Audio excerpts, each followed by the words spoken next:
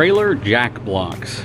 So I have received probably no less than 100 emails over the last year or so from people asking if I would review these Andersen trailer jack blocks. These are really cool, but you know, I'm just kind of a little leery about a plastic block holding up something that can weigh upwards of 20,000 pounds. But we're going to take a look at these and kind of evaluate them and see how they perform.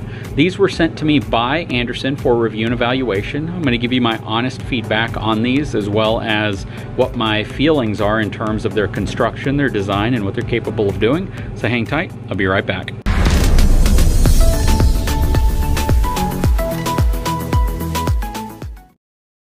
Before we get too much further, let's talk a little bit about what's in this box.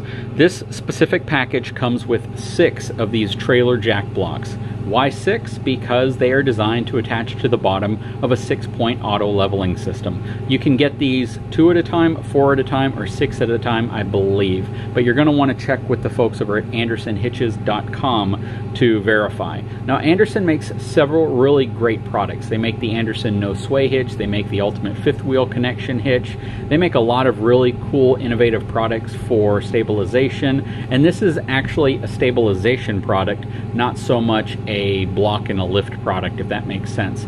These are designed so when you're extending the landing gear or auto leveling system on your 5th wheel, you aren't overextending the legs, and it creates a much more stable platform.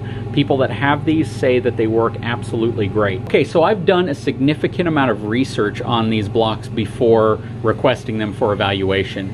I don't just go out and jump on any product that's out there. I specifically want to make sure that it's not going to pose any type of danger to me or my family if we're going to use it. And my evaluations are really the second stage of an evaluation I do. The first one is all the behind the scenes research that I do on the product. I read just about every review I can.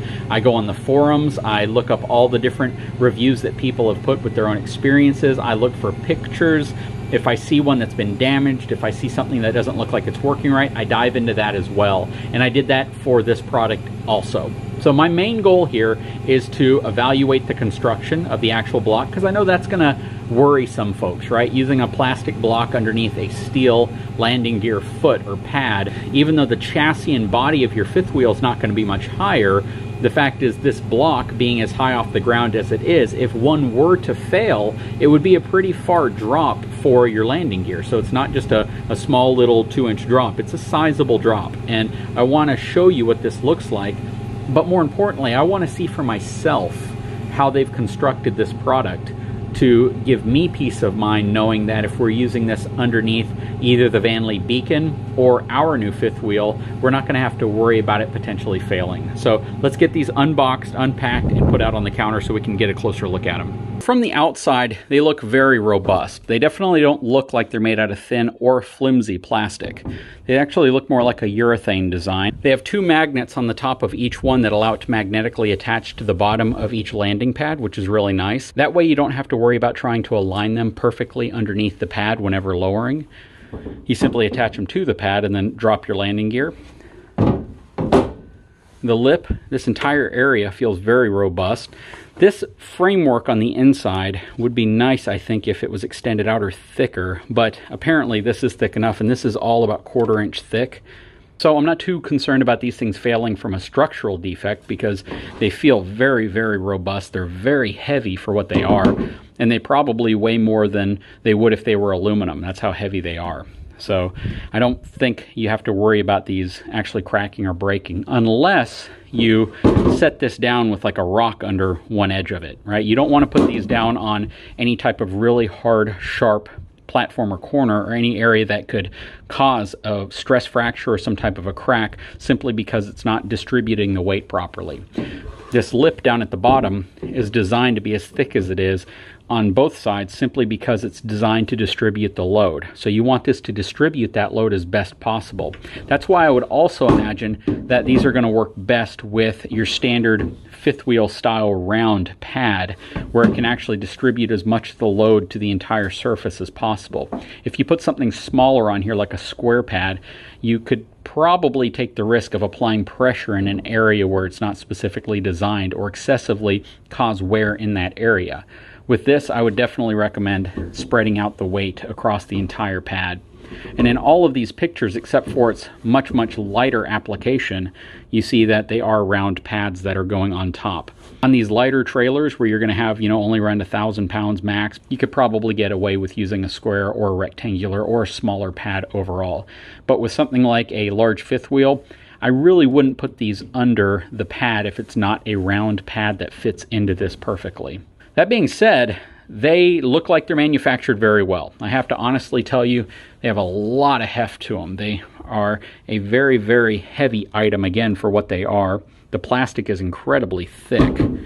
It does not feel lightweight or cheap. So if you pick these up, the first thing you're going to notice is you're not going to get that cheap, flimsy plastic feel. I don't think there's any way this plastic could flex very much under even the 6,000 pound load if you were maxing these out. But, for me, I will never load one of these up to that type of weight. At most, I think the heaviest fifth wheel that we would ever put on this thing might distribute about 1,750 pounds to each one, which is significantly less than the 6,000 pound maximum rating that these have.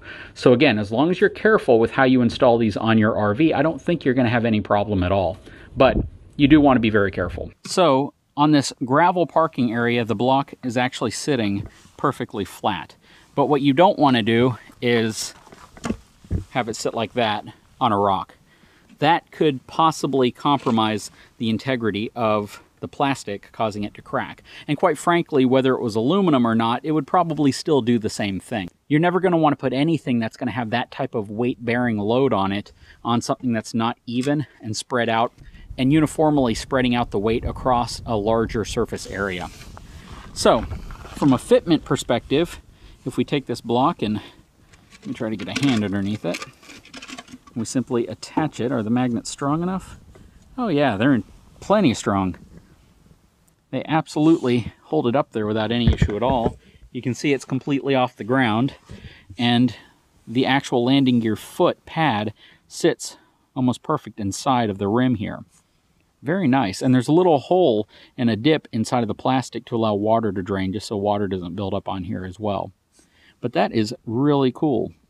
And once we place all of these underneath the fifth wheel, all it's going to do is keep these legs from having to extend very far. Because if you think about it, this leg, as it sits, is about a foot off the ground, which means that whenever it's extended, you have this metal post that's going to push down about a foot off the ground, and that's where a lot of people say they get some interior motion and movement because of that arm extending so far. When you're using something like this, as you can see, it'll only end up extending about 2 inches off the ground, thus giving you a significant improvement in terms of stability because you have this much larger footprint with a much smaller amount of travel with the actual arm extending on the level up or the ground control landing gear.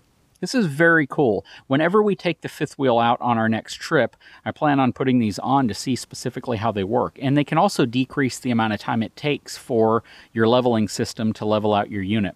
Where these can also help, and these can be a huge benefit, is if you are in a site that is really, really unlevel. And you would normally have, some of your landing gear extend really far, some of your landing gear not extend very far. You might have some of them that would normally max out, and this is going to give you the ability to allow your landing gear not to work nearly as hard to get your fifth wheel or toy hauler level. So these are really cool. I will be doing a much better evaluation whenever we take the RV out next time, so you guys get a better interpretation of how this is going to work in the field in an actual camping environment. Okay, so you may be wondering why I'm not actually demonstrating these things working right now, and the fact is I just don't have a fifth wheel hitch in the back of my truck at the moment. I took it out while I was getting my tailgate fixed, and I haven't had a chance to reinstall it. So I don't have the ability to hitch up at this moment. However, I plan on demonstrating these when we take the camper out on our next trip. So hang tight. Now's a great time to subscribe to my channel. If you haven't had a chance, please take a moment, subscribe to my channel, give me a thumbs up, and we'll talk to you again very soon.